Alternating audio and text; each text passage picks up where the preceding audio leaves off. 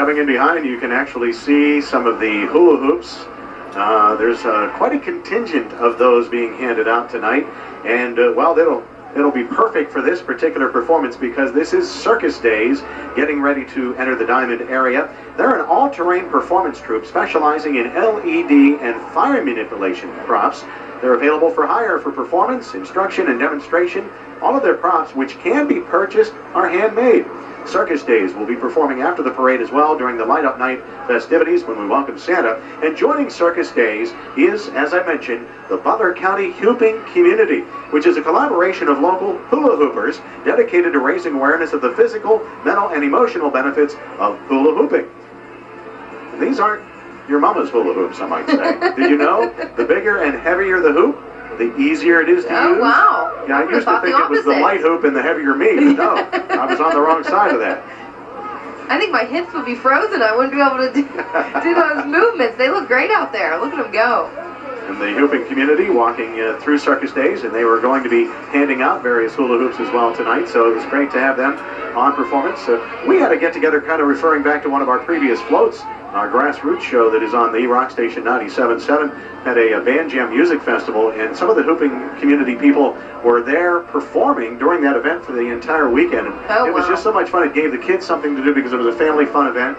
But you can see they do a whole lot more than just hula hoop. Look at the fire involved in this one. Wow. Here's some performance for you.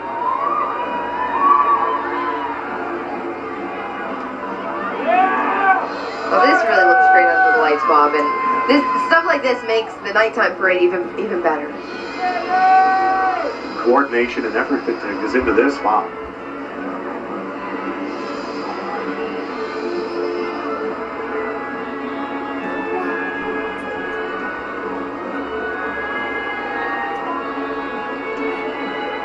I don't think you should try this at home, folks. I would have a hair singed on my hands if I was doing this, for sure.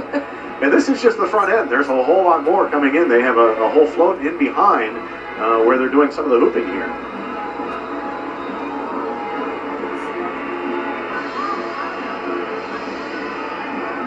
Now everybody's going to be running out and buying hula hoops, or that's going to be the request for under the Christmas tree. Absolutely. Huh? Bob, I actually heard it is a good workout. Yeah. Hula hooping. Yeah. Maybe we can burn off that Thanksgiving dinner. That's right. Well, I have a feeling Santa Claus will be getting a lot of requests, so I'm sure they'll be stocking up at the North Pole.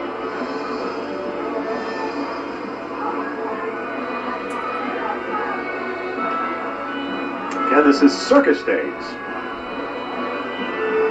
I think it's so neat that they are available for hire, for performance, instruction, and demonstration. I think we should hire them, bring them to the station, and we can have a little station building exercise with the hula hoops.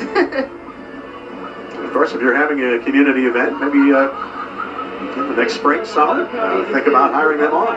Community, it's Sirkus Dayz, fire through.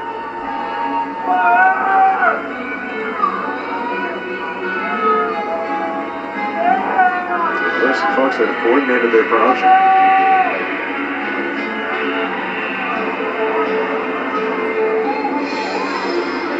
Sirkus Dayz, they have a big group with them for tonight's performance. Been up on top of the vehicle. Wow. Amazing stuff. I think this is only not even the first half of the lights, camera, action.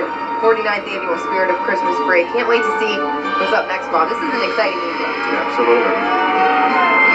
Well, there's 70 different groups or floats involved in tonight's parade, so we're just barely a fifth of the way through here tonight. If you're just tuning in, you found Lights, Camera, Action, A Cinematic Christmas, the 49th Annual Spirit of Christmas Parade, live here on Armstrong. I'm Bob Cupp, along with Kayla Molzan from the Butler Media Group. And what a festive night, perfect night too. A little bit on the chilly side, but no precipitation, a gorgeous day leading up, and it really looks like some nice weather for most of the weekend. They were maybe talking a little rain tomorrow afternoon, and it looks